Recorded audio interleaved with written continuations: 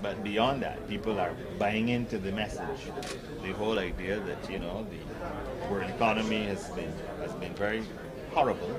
However, we not only held things fairly stable, but we've instituted some fairly revolutionary measures.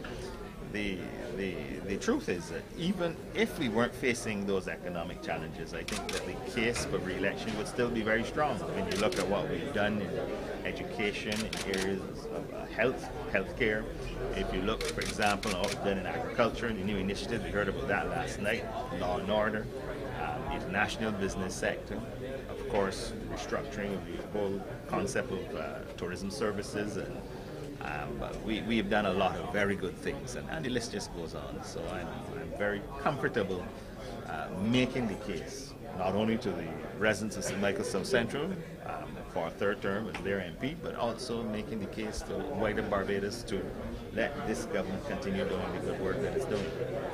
You find it's tougher this time around to convince people that they need that to go with the DLP? Well, I mean, 2008 was a very unusual election. There's that, euphoria aspect and so on that goes along with change. Clearly, people, wanted to see the back of the last government, and that, of course, was working in our favor. This time around, we are making a case for ourselves to continue. So I wouldn't say it's harder. I'd say it's different because now you are building a case. I would say that based on our track record, what we have been able to accomplish, it is certainly easy to make that case.